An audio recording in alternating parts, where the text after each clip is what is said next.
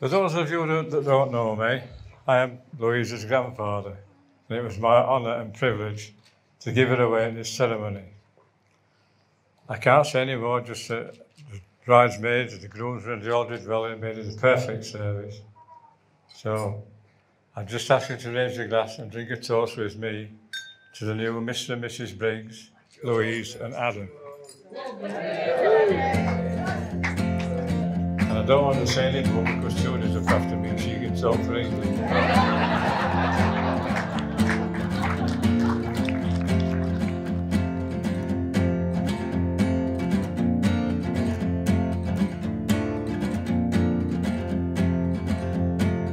For those of you I haven't met yet, I'm Judy, and I'm the happiest mother a bride has ever had.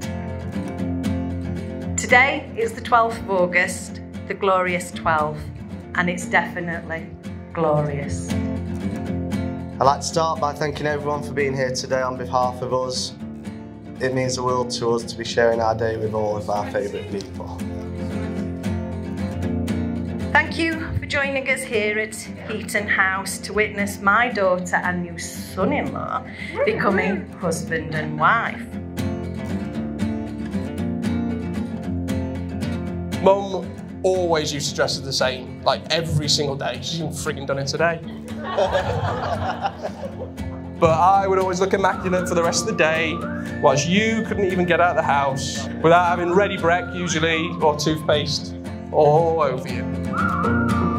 Louise, you are my best friend. It was clear when we first got together 5 years ago that you matched my loyalty, ambition, and most importantly, my humour. Adam, our lives have been entangled since infant school, we just didn't realise it. So many times fate has tried to push us together, from living around the corner to each other, going to the same schools and having some of the same friends.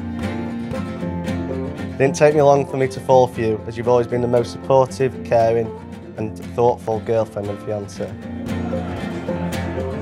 Finally we met properly on a night out and we shared our first kiss. I have been in love with you from this moment and I will promise to love you forevermore.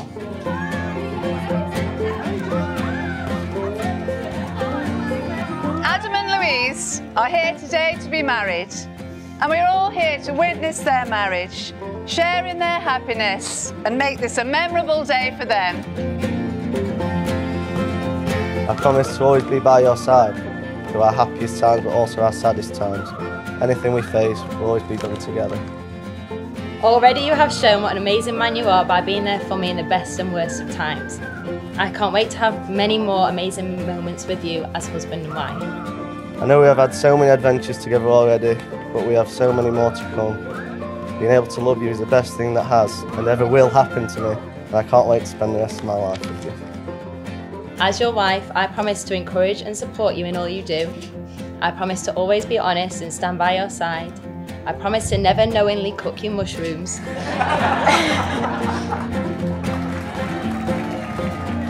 But most of all, I promise to be your best friend and make you laugh every day. You complete my world and I can't wait to call you my husband and be Mrs. Briggs.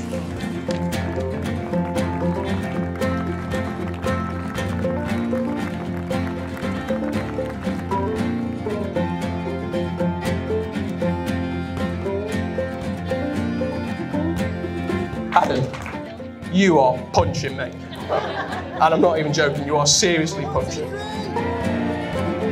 I can say that because it's clearly something that the Briggs man are fairly good at. No, right, Dad? Watching you grow from our little girl into a beautiful bride has filled me with such joy and pride. Everyone you meet is touched by your kindness, love for life, cheeky humour and above all your beauty. You light up my life every single day. You're beautiful inside and out. I'm pretty sure my family like you more than me, and to be honest, I can't even argue with that. I don't care whether we are out with friends or sat watching Corrie in our PJs together. I like spending time with you. I've known Adam since the 30th of November 1992. 3-year-old me thought I was being taken for a leisurely afternoon out with my nan and granddad, only to be suddenly taken into the labour ward at KLO Hospital and introduced to him. Everyone said, "This is your new brother." Sorry, what? Traditionally, the speech would be given by Kevin, Louise's dad. Sadly, that can't be. I know he's here in spirit and would be so, so proud of the beautiful woman that Louise has become. Today, he would have walked an inch or two taller and be bursting with pride. This month marks 5 years of us being together, and it really didn't take long for me to decide you were the girl I wanted to marry and spend the rest of my life with. Being by your side today has been a true honour and comfortably one of the proudest days of my life. Louise, I couldn't wish for a better man for you.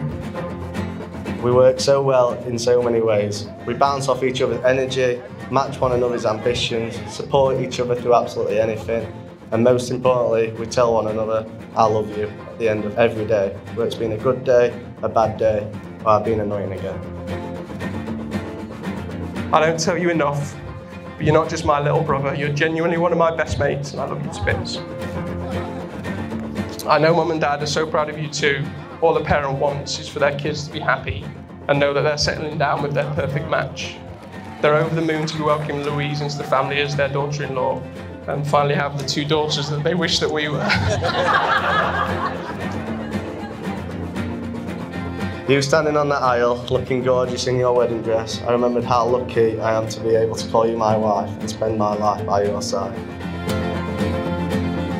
Louise, I know Adam will always treat you with respect and love. He's one of the most loyal, caring and kind people I know, and you are a very lucky lady. We are also thrilled to be welcoming you into our family officially today. You're smart, funny, grounded, and I couldn't wish for a better match for my little brother to make his wife and to spend the rest of his life with. So, to both of you, marriage is like a long journey which thrives on love, commitment, trust and patience. May the years ahead be filled with joy. May your love grow stronger each and every day.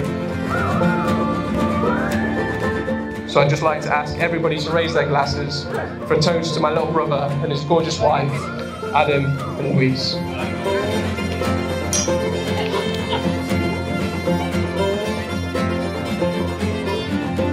Finally, Louise, Mrs. Briggs, Briggsy.